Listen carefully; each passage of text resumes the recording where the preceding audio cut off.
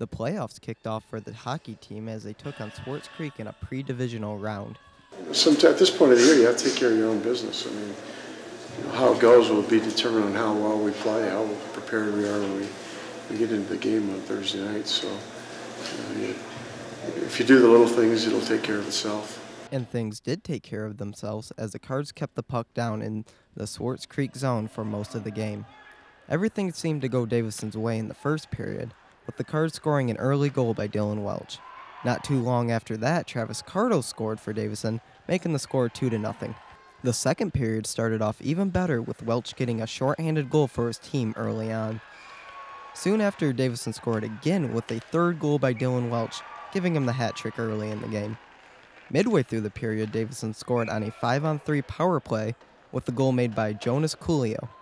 Seconds after that, Davison got another easy goal by Tyler Mitchell on the 5-on-4 power play, ending the period with a score of 6-0.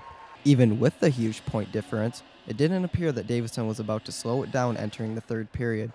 With 13:38 left in the game, Tim Donnelly scored again for Davison for an easy goal. The final goal of the game was made by Kyle Workman midway through the period. After that goal, the game was over because of the mercy rule was put into effect, ending the game to a score of 8-0. It was a pretty simple game. I had to make one good save there in the second. The kid was left open in front. That was about it, though. Pretty solid effort. Kept the shots down low, protected the goaltender, and kind of took care of business. Andrew Gerber, DTV Sports.